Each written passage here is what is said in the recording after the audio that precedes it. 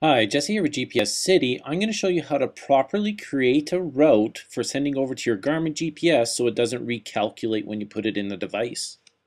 First thing you need to do is make sure you're in direct mode, not trucking, bicycling, automotive, or any other mode. That's going to draw straight lines between points. Then we're going to need to draw our routes. We'll use the route tool, which is this 3 green dots connected by a line. Do not use the create route tool you see over here.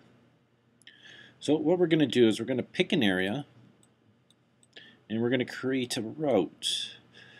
And you have to click on every turn that you want to make. So I'm going to click, we'll go from, say, the middle of this field to this road.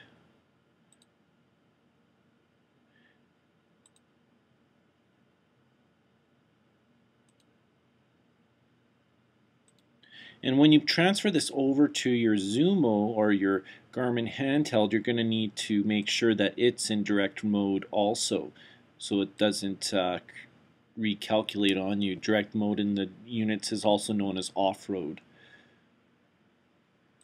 Okay, so after creating that route, if I created the route using the create route tool or any other way, it would have followed this road down here and then up to there, not this long trip around.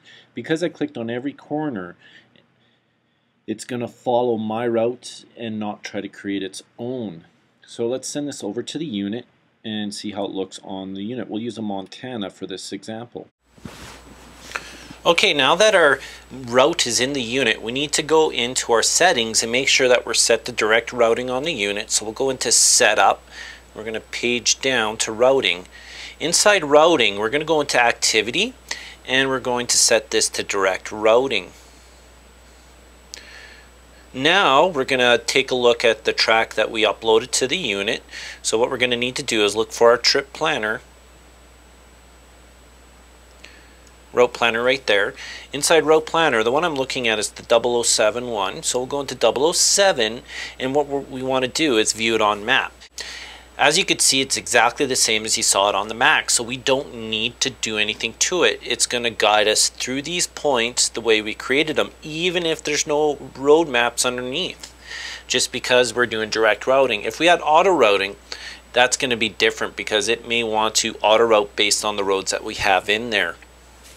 So on your computer, make sure you're set to direct routing, and on your unit, make sure you're set to direct routing, and you should be fine creating your own custom route and not having the unit recreate it for you.